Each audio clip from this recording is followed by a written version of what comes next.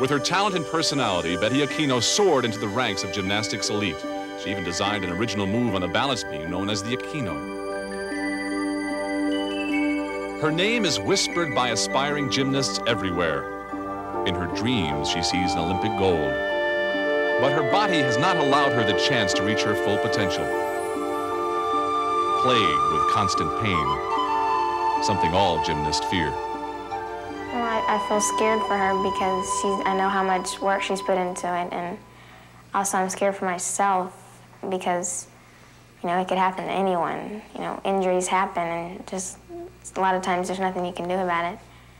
But, you know, I'm just praying for Betty and praying for everybody else that he can get through this. For the second year in a row, Betty's teammates are at nationals without her. They're filled with competitive energy, while Betty is at home, quietly healing her back. It's hard. I think that's probably the hardest part during workout, seeing them get all the attention, and I'm over in the corner trying to do whatever I can, but not getting that much attention. It's tough, but it'll push me to all the more to get better sooner so that I can get the attention too. She has a decent work ethic, but never goes to the extent to put enough intensity on her preparation to overcome some minor problems, you know, like build up, you know, her physical endurance, physical strength, to extend to can hold hard landing, to can, you know, overcome, you know, minor injury problems or prevent mostly the injuries, which always been and always will with her one of the problems. Bela Karolyi has been down this road before. Few people know that Mary Lou Retton had knee surgery only 6 weeks prior to the 1984 Olympics. Her strength and character guided her back along the path to a gold medal. I thought to myself, I have made it this far.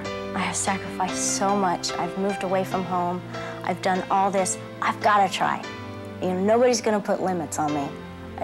I can't live the rest of my life thinking that I gave up at this point. I feel for Betty. Her career, I mean, she's a beautiful gymnast. She was really just real pleasant to watch. She has just had injury after injury after injury. I mean, we're not talking a little broken finger, we're talking big injuries. And anytime you lay off, you lose time. So Betty now has to make up that lost time and is working on regaining strength of body, strength of mind. As Mary Lou says, Betty's still entitled to her Olympic dream. And next month at trials, everyone will be looking for Betty Okino's smile again.